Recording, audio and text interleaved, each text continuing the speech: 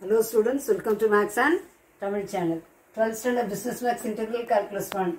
Example 2.65. Evaluate. Integration minus 1 to 1 x root of x plus 1 dx. இந்த மாதிரி கொடுத்திருந்தா என்ன பண்ணுவீங்க?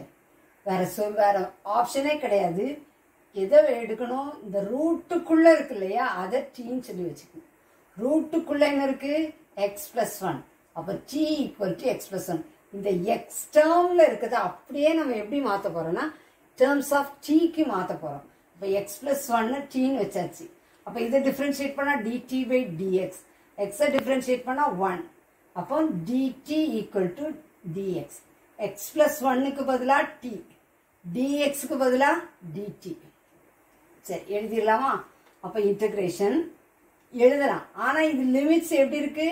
x க்கு தான் -1 to 1 இருக்குது. அப்போ நம்ம மாத்தணும். x க்கு லிமிட்ஸ் 1 இருந்தா, x க்கு லிமிட்ஸ் -1 இருந்தா, அப்ப t க்கு எப்படி? அப்ப t ல என்னது? x plus 1. t ல என்ன செய்யணும்? 1 போடணும். t equal to x plus 1. x equal to 1. அப்ப 1 plus 1 2. புரிஞ்சுச்சா? t க்கு x 1 இருக்கும்போது t க்கு 2 ஆயிடும். x -1 இருக்கும்போது t க்கு x ல -1 plus 1 0. t வந்து 0 ஆயிடும். அதே மாதிரி லிமிட்ஸ் 1 இருக்கும்போது 2, லிமிட் 1 க்கு பதிலா 2, -1 க்கு பதிலா 0, 0. அப்ப 0 to 2. x root of x plus 1, root of x plus 1. அப்போ root of t. புரிஞ்சுச்சா? x plus 1 க்கு t, அப்ப root t. dx க்கு dt. அப்ப இந்த x க்கு என்ன ஆகுது? x க்கு போடணும் இல்லையா? இந்த ரெண்டுக்கும் போட்டாச்சு. இதுக்கு x plus 1 t, root t. dx க்கு dt. அப்ப இந்த x க்கு என்ன பண்றது? x equal to, இப்ப இதுல இருந்து தான் எழுதணும். x equal to t, இந்த plus 1 இங்க வரும்போது -1. புரிஞ்சுச்சா? அப்ப இந்த x க்கு என்ன வரும்? t -1. எப்படி வந்துச்சுன்னு புரிஞ்சுச்சா? t -1 root t dt. root t ங்கிறது root t t power half. அப்ப மல்டிப்ளை பண்றோம். 0 to 2 t power half into t, t power 3 by 2. t power half into 1, t power half dt. இனிமே என்ன செய்யறோம்? இன்டகிரேட் பண்றோம். t power 3 by 2 இன்டகிரேட் பண்ணும்போது +1 இல்லையா? 3 by 2 plus 1, t power 5 by 2 by 5 by 2 minus half plus 1 3 by 2, t power 3 by 2 by 3 by 2, 0 to 2.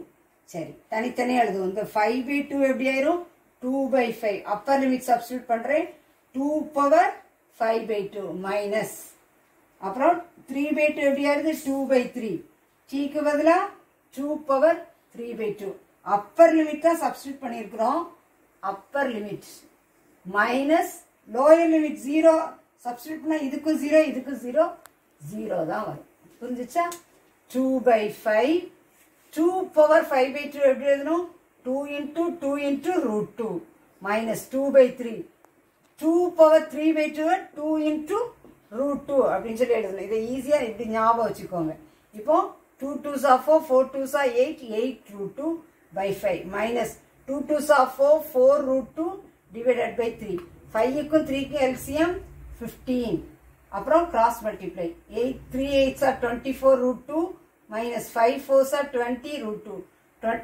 ரெண்டுக்குமே root 2 தான். அப்போ நம்ம சப்ராக்ட் பண்ணிடலாம். 24 minus 20, 4 root 2 divided by 15.